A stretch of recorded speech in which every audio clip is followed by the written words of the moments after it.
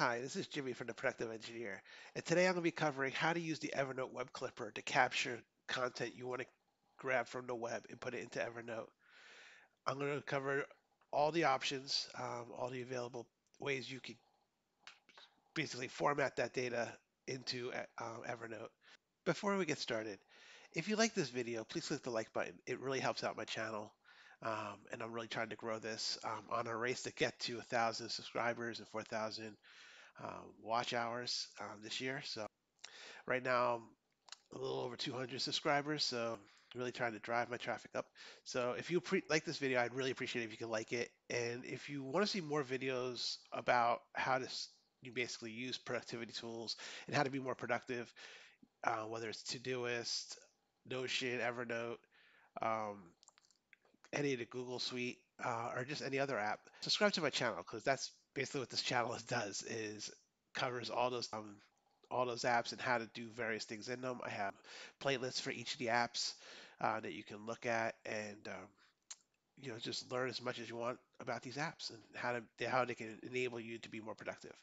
And finally, if you want to be notified when I release videos, please click that bell. Thanks. Let's get started with the tutorial.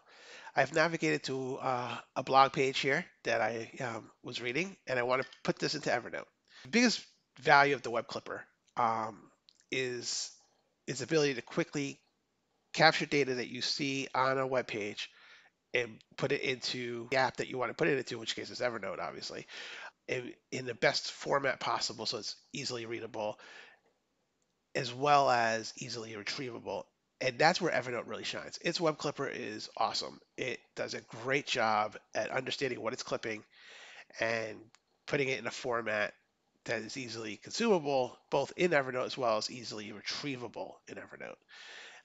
And I use it all the time. Evernote is my repository for all documentation, any kind of manuals. Like, rather than keep all the manuals for all the stuff I buy, I simply typically go to the website of the manufacturer. I download the PDF, or if it opens up in my browser, I just web clip it, put it right into Evernote, into my. I have a full folder just full of manuals, instruction guides, any sort of reference information. I put it in there, and because Evernote is able to index PDFs that have been OCR'd, OCR standing for optical character recognition, it can actually search those. So if I go into Evernote later on, I'm looking like how to um, change the lens on a Canon M50, it can not only pull up the M50 user guide, it'll take me to this very specific spot where those words are in the document. And it'll do that for all the documents that I have in Evernote. So as you use it, you'll realize that it's really good at getting that information because I don't want to have to thumb through or scroll through pages and pages of data. I know I'm looking for maybe a setting or I'm looking for how to do something very specific and I can type that in and it takes me right to that section. And that's really cool. It saves me a lot of time. So back to how you clip. So here's the article. All you do is you click on the green elephant in the toolbar here. As you can see, it captures the title of the blog post as well as the name of the site and Study Hacks blog, Cal Newport. And it gives you a couple of different clip formats. It defaults to article. So while it defaults to article, it's smart enough to grab the actual article. So rather than grab like the sidebar, or it has like a sign up for his newsletter or his about page, his about section, or any other stuff. So where his books are. It's just giving me the content I want. Now it also has the comments in here. It's not perfect, but let's say I did want more of this content. I wanted more of it. So I have a couple options here. I can just hit this little plus button. If you see these this plus and minus here, this green box is what it's going to actually clip. So I can actually hit the plus button once, and you can see now it includes the Study Hacks blog title. If I click again, it brings in the sidebar. So I have everything in the sidebar. If I want to get rid of that, I can click again and get even more. Now to go back, you just click the minus. It works on a step fashion and then gets to what I want. So now that I have what I want, I can choose my clip format. In this case, I'm going to choose article.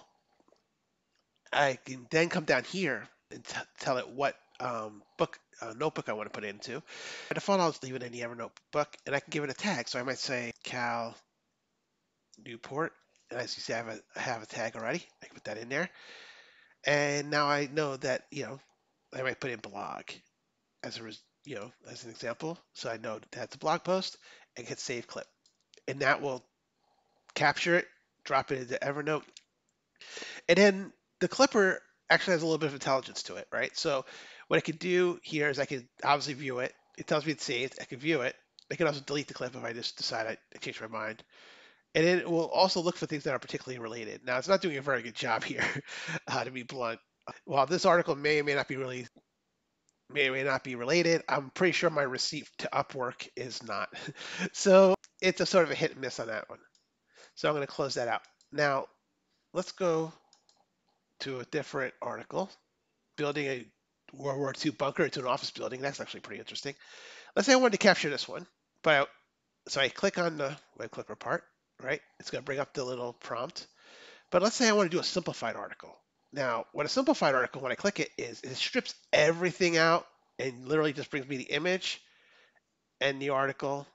And this is really more of like a more readable way of capturing it. So this is another option, and I can do the same thing here. I can clip it to a notebook. Let's say I'll do it to career learning. I don't know why it's giving me these tags.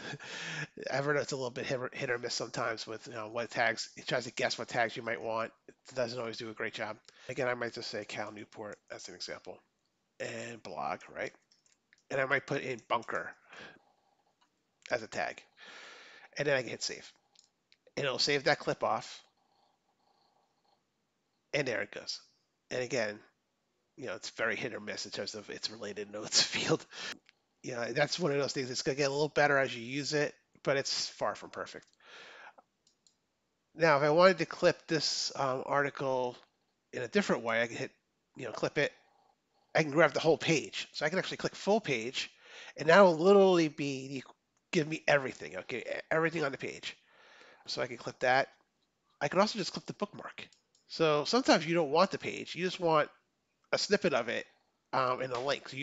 So an example of this might be, let's say you have a page where a note in Evernote where you have there's a bunch of links that you want to get to and read at some point. You don't have time to read it now, and you don't want to grab the whole thing and read it out of Evernote. You just want to grab a link to it, and you'll click on it later. You can do that by clicking on the bookmark, and I'm gonna actually save that clip. I'm gonna put it in my inbox. I'm gonna delete these ridiculous tags that it keeps trying to assign. I'm gonna save that. And it's done. And again, we're going to ignore its related notes. You can also save it as a screenshot. So you can actually literally grab a screenshot and then select. So here, when I select screenshot, it gives me this sort of X and Y axis that you can see I'm moving around here a little bit. The screen gets a little grayed out, and I can actually capture. So this is good for like if I want to screen capture something. So let's say this is like a diagram that I really liked. I can just grab this image, right? It's not a diagram, but let's say it was. I can clip that, and as you can see, it takes it, grabs just what I want. I can annotate. It takes me right into the annotation tools. So this is really cool. So I can actually sit there and like I might say, let's say I was like, put that there, and maybe I want to put some text in there, and I can say, nice picture. I have no idea, but you get the idea. You can annotate it. You have a bunch of different options here. You can also zoom in. You can zoom out, and then you can ultimately get around to saving it, which I'm going to do. So I'm going to go into inbox, and I'm going to save this clip.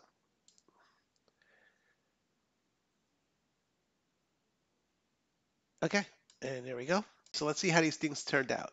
So when I clipped the article, right, as an article, this is what it came out like. The headline and the article itself. It also captures the comments, which is kind of annoying, but no system's perfect. Looks pretty good. Formatting is relatively decent. Content's easily readable. So it looks pretty good. Now let's look at a simplified article. I'll pull that into frame here. And as you can see, much cleaner. This is the way you really want to clip if you're looking for an article, a traditional article that you want to read, like a blog post, this is probably the best way to go. It still captures the comments, but it actually looks decent. You can actually delete it pretty easily. But in terms of the form and how it looks and reads, it's definitely the most readable of the options. So close that out. Let's bring over when we captured the bookmark.